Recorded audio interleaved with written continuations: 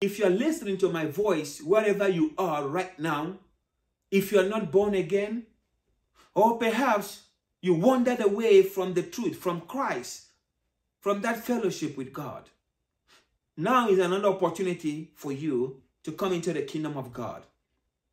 What does it mean to be born again? It means that you turn away from your self-righteousness and you depend on Jesus Christ as your Lord and as your Savior. You ask him to come into your life. You believe that God raised him from the dead, and you begin a relationship with him. That's what it means to be born again. Jesus, talking to Nicodemus, says, except a man be born again, he shall not see the kingdom of God. Marvel not that I tell you that a man must be born again. And then he tells us how. He says, I am the way, the truth, and the life. No one comes to the Father but by me. So there is no way around it. Don't tell me that you will have access to God without Jesus. The Bible tells us that he that denies the Son also denies the Father.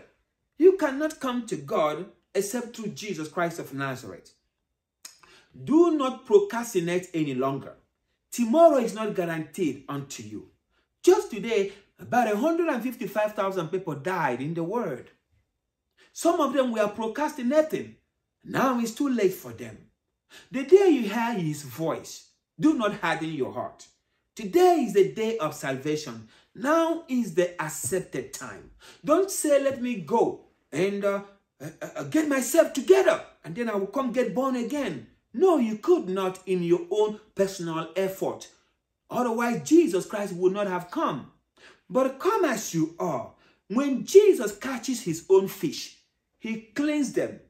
He loves you so much that he's not going to keep you the same way that you came to him.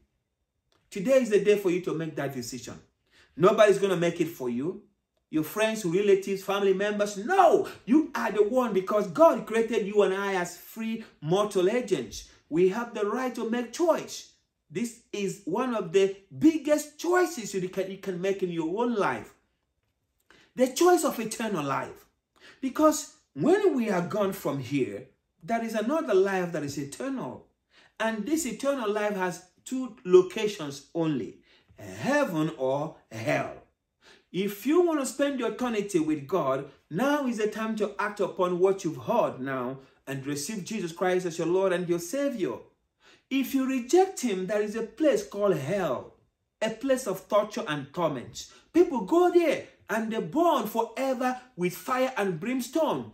Those who rejected Jesus Christ as the Lord and their Savior. Friends, that's why I'm preaching to you today. I love you so much, I don't want you to go in that direction. I'm going to lead you now in this very simple prayer. Pray this prayer with me, and today you will be born again and your spirit will be recreated. Father, I come to you in the name of Jesus. I believe he is your son. He died for my sins. You raised him up from the dead on the third day. Dear Jesus, I ask you to come into my life. Be my Lord and my Savior. I believe that I'm now born again, that my sins are washed away. I am now a child of God. Father, I give you all the glory in the name of Jesus. Congratulations, welcome into the kingdom of God. Find a good church where they teach the word of God and be a member of this church so that you can grow in your faith.